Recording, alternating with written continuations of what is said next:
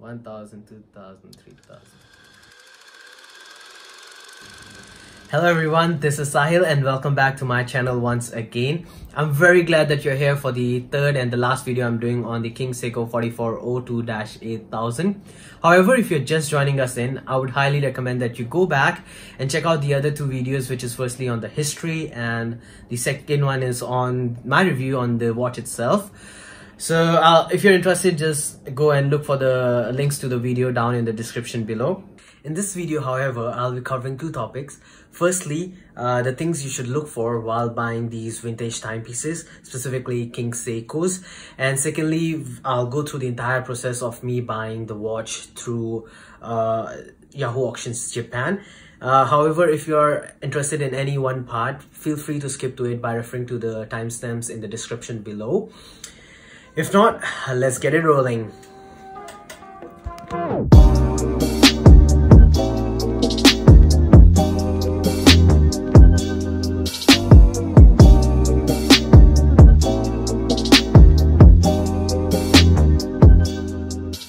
First of all, let me just let you guys know that a good condition for a vintage piece doesn't mean that it has to look all new and shiny. The most important part is that it must be original. And that means that there's no over polishing, there's no refinishing of the dial, there are no replacement parts that are not from the same model. It's completely fine to have little signs of wears, some scratches or some patina on the dial. After all, the watch is 40 to 50 years old and these are the stuff that adds the character to the watch. Also, there's an added benefit that you can actually wear the watch without any fear of adding more scratches to the watch. Like, even if you add a few fine scratches, it's not gonna change the value very much. So yeah, with that covered, let's move on to the specific things that are important to see before you buy a 4402-8000, or these few things also go along with other King Seiko models, but you can do more research on that. So let's go. Firstly is the case. All the angles on the case must be sharp and not smoothened out. If they are grounded off, that means it's because of over polishing, and as I mentioned before, that's a big no-no. Also, most of the value of this watch comes from the design and all the Taro Tanaka story that I mentioned earlier. So losing the edges would just be a big no. It might look shinier after the polish, but that's not what you want. The second thing you should look at is the dial. What you're looking for here is the sunburst pattern, the printed labels, and the applied markers and logo.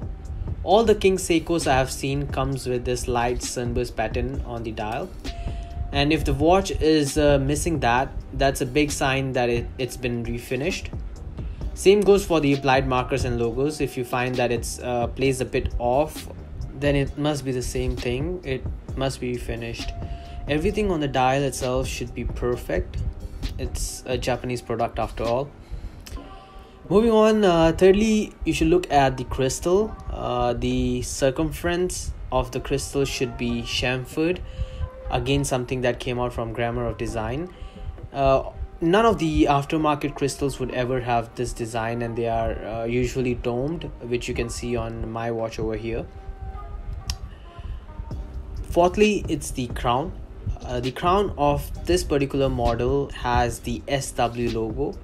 For later models, it was switched to the KS signed crowns. So you should just look at which model you are trying to buy and refer to the other websites or materials on the watches and find out what kind of crown is on that watch. The last thing you should look at is the case back. Look for one with visible markings and of course the medallion. The medallion actually holds a lot of the value of the watch, and vintage King Seikos, often being from Asian countries, are exposed to a weather that is not very preserving. Also, being on the case back, it is constantly rubbing with the wrist and is exposed to sweat, hence leaving a lot of these medallions corroded and often just gone. It is also common to find one that is replaced with aftermarket and is just glued on, whereas the original ones would be heat pressed on. Even though this would be very hard to notice if done properly, unless you remove the medallion and check for yourself, which no one should do. But if you see signs of glue around the medallion, that is a big red flag. You can also do a bit of research and find out that the medallion you have is correct for that model and production year. So that's about it for the first part. Now let's move on to the second one.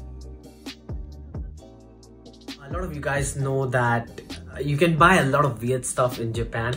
I mean, like a lot of Japanese company, they come up with Japan only edition of their products, and also there are a lot of cool retro stuff like gaming consoles and toys which are very collectible, but it's very hard to find them outside of Japan. And to resell such kind of things, the local Japanese people go on to Yahoo auctions Japan. However, the thing is that this auction is closed to foreigners. Like just to sign up for the account, you need a local number, and if you somehow manage that, you need a local address for the goods to be shipped to you. And if you can manage that as well, there is no need to continue watching this video.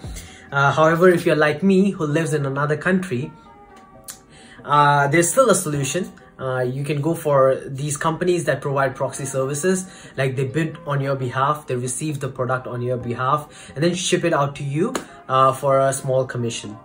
And there's a bunch of such services like Japamart or From Japan, but Mr. Sahil over here went for zenmarket. I can't talk about the other services because I didn't use them. I only used zenmarket, and I had a very pleasant experience with them. So I will share it with you guys and go through the entire process of how I bought the watch. Alright guys, so the first step is to find a proxy service provider that you prefer. There are a bunch of them, as I mentioned, and they all have a different pricing structure. So find the one that suits you the best. And the second step would be to go to their website. For me, it's zenmarket.jp. I will leave the link below in the description for you to follow up. Secondly, you would have to sign up, but for me, I have already signed in, so you can see my account over here. And the third step is to search for the product that you want to buy. There are a bunch of websites that zenmarket supports, but for us, we are interested in Yahoo auctions, so we'll go through that and we'll look for the product we are interested in. So King Seiko 4402. So yeah. So the good thing about the website is automatically translates to English, and it's easy for you to search for the products that you want. And yeah, and then you can also see that the currency is according to the country you're living in, and you can change the currency if you prefer to. Obviously it's subjected to fluctuation as the conversion rate changes. So you see the bunch of the listing that comes up and see which one you're interested in. Let's see if you want to buy this. So look through that, check out the pictures. If you are happy with that, we'll read the description. All good. One thing to take note is the VAT. So if the seller is a registered business, then they have to pay 10% VAT. So it's not something that is just limited to zenmarket. However, if it's a private seller, then you don't have to pay this amount, so it would be free. It's normal for the products to be not returnable or whatever. Shipping within Japan, sometimes it's free, sometimes it's not, depending on the seller. But if it's not free, you can check out the description for the amount. Make sure you do that because sometimes they might charge you a pretty high price. However, mostly all the Japanese seller, they are pretty nice and they don't try to cheat you, in my experience. You can also check out the ratings over here. If you just go to that, it will open the Yahoo auctions website, and you can check out all the rating for the specific seller.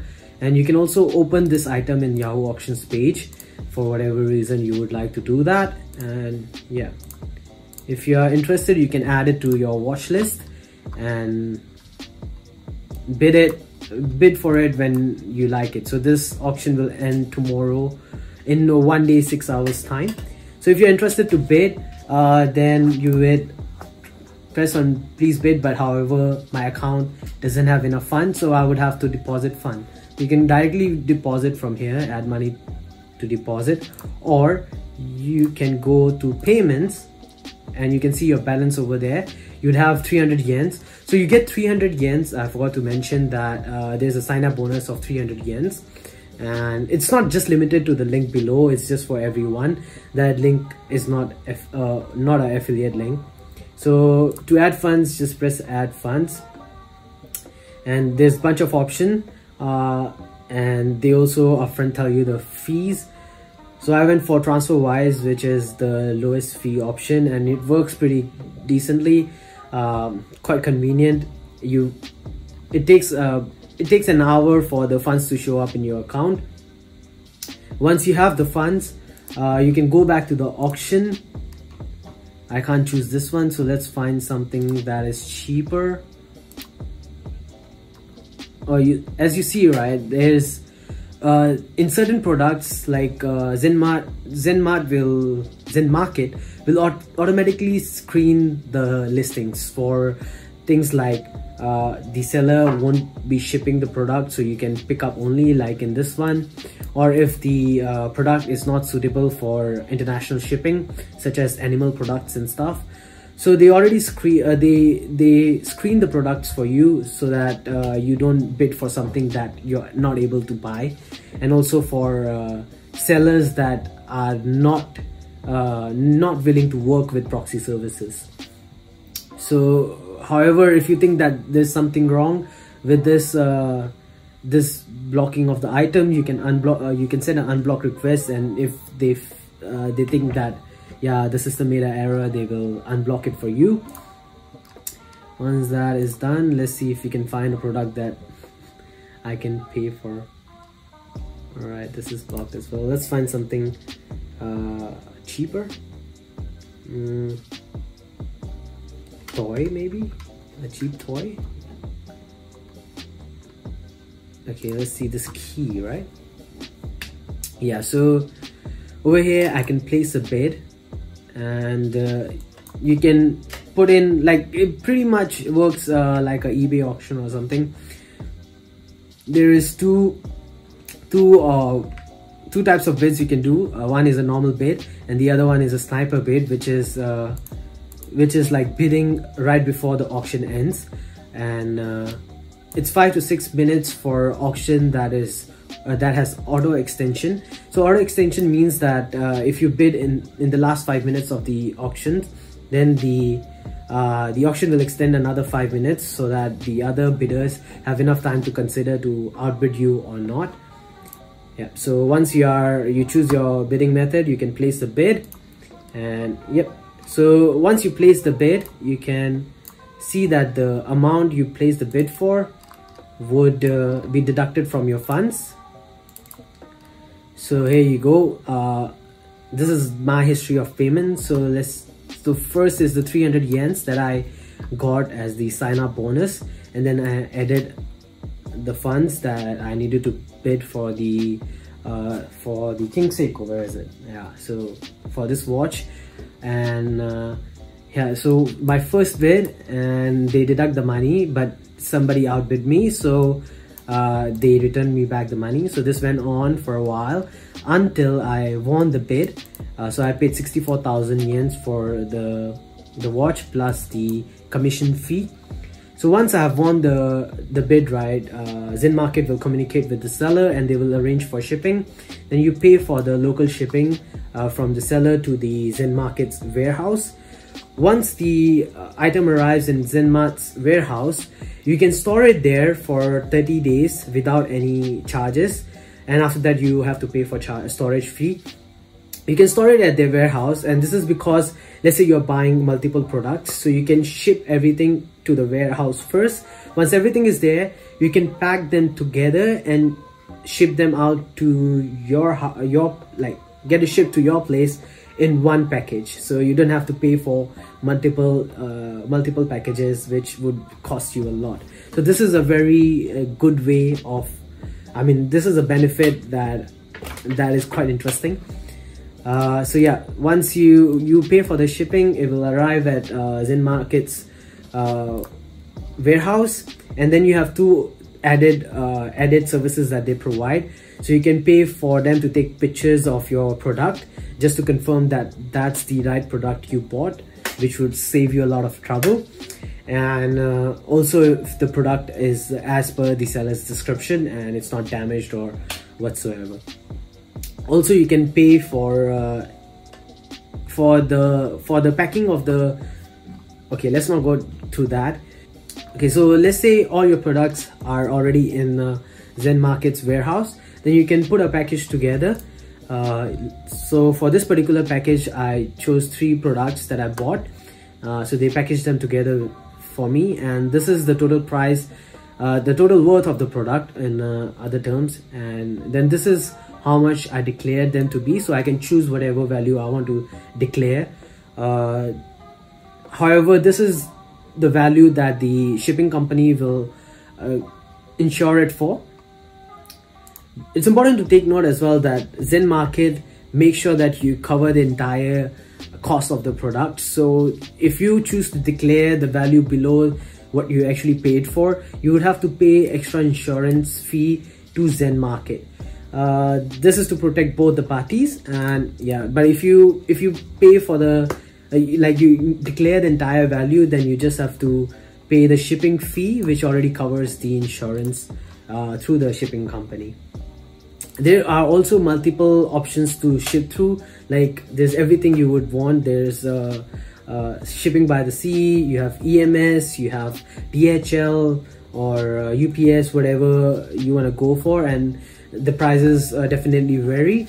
You can actually make the package first, and then they will tell you the dimension and the weight, and after that you can choose whichever service you want to go for, and they will list down the prices individually for shipping through those services. So which is very interesting. I went for EMS if I'm not wrong, and then I just paid $730 for the shipping and $715 for insurance.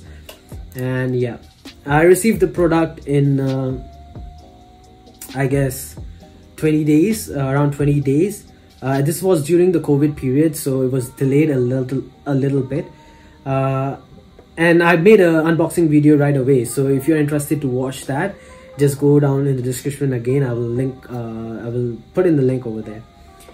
Yep. So that's about it for this video as well. We are done with King Seiko, and until the next video, ciao.